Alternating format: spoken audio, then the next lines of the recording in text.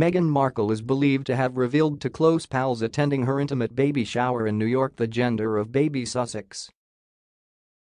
The Duchess of Sussex, who is soon to enter the 8th month of her pregnancy, hinted in January she and Prince Harry had no plans to find out whether they will welcome a boy or a girl. But royal expert Melanie Bromley suggested Meghan could have been trying to gain back control over her perception in the public sphere after the royal family took away her voice. Ms. Bromley said, "I don't know if it's certain that Meghan is telling her friends things and allowing it to get out. But I don't blame her if it's the case because she has had her voice taken away from her. And I would want somebody to speak on my behalf.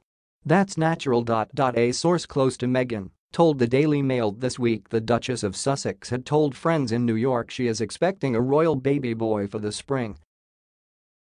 But the royal expert suggested the former actress has revealed the gender to find which friends are leaking information to the media.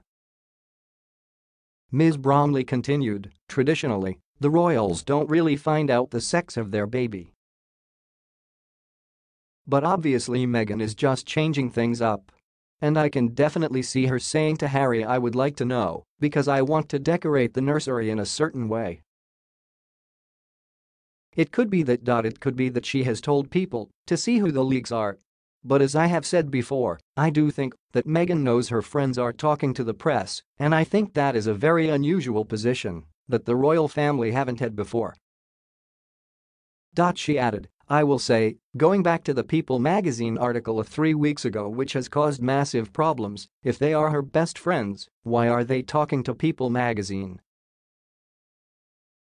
That story is the smoking gun. 5 of Meghan Markle's friends in February attempted to counter the negativity directed at the Duchess of Sussex in an interview with People magazine. One of Meghan's inner circle said, "Meg has silently sat back and endured the lies and untruths. We worry about what this is doing to her and the baby. It's wrong to put anyone under this level of emotional trauma, let alone when they're pregnant."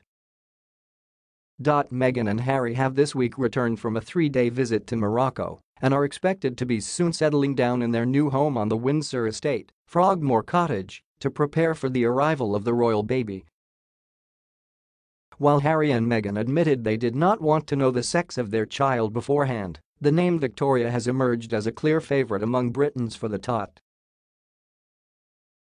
The name Victoria would be a nod to the royal family, as Queen Elizabeth II is a great-great-granddaughter of Queen Victoria.